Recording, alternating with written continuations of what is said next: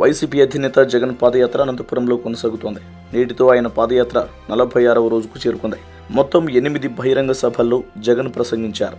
సింగనమల మండలం గార్లదిన్నెలో బీసీలు సదస్సు నిర్వహించి జగన్మోహన్ రెడ్డిని ఆహ్వానించగా తనకి హాజరయ్యాడు. అనంతలో ఓ ఎంపీ స్థానాన్ని బీసీలకు కేటాయిస్తానని, కర్నూలు, అనంతపురం జిల్లాలోని పార్లమెంటు స్థానాల్లో ఓ స్థానంలో బోయలను బరిలోకి దింపుతానని జగన్ ప్రకటించాడు. తర్వాత ఆత్మకూరు మండలం ఒడ్డుపల్లిలో మైనారిటీల సదస్సులో పాల్గొన్నాడు. మైనారిటీలకు అన్ని రకాలుగా అండగా ఉంటామని అభయమిచ్చాడు. పుట్టపర్తి నియోజకవర్గం మారాలలో రైతు సదస్సు నిర్వహించాడు. రైతులకు సీఎం చంద్రబాబు చేసిన మోసం, తమ పార్టీ అధికారంలోకి వస్తే రైతులకు చేయాలనుకున్న మేలును వివరించాడు. చివరిగా కదిరి నియోజకవర్గం ధనియాని చెరువులో మహిళా సదస్సు నిర్వహించారు.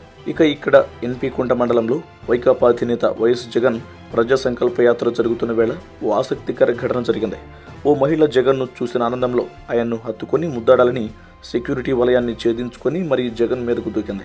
వెంటనే అప్రమత్తమైన సెక్యూరిటీ సిబ్బంది ఆమెను పక్కకు లాగబోయారు. వారిని సుతారంగా వారించిన జగన్ ఆమెను దగ్గరకు పిలిచి పలకరించారు. కుశల ప్రశ్నలు అడిగారు. తమ అభిమాన నేత జగన్తో మాట్లాడాను అన్న ఆనందం ఆమె కళ్ళలో కనిపించింది. ఆ తరువాత జగన్ ఆమెను ఆప్యాయంగా ముద్దాడాడు.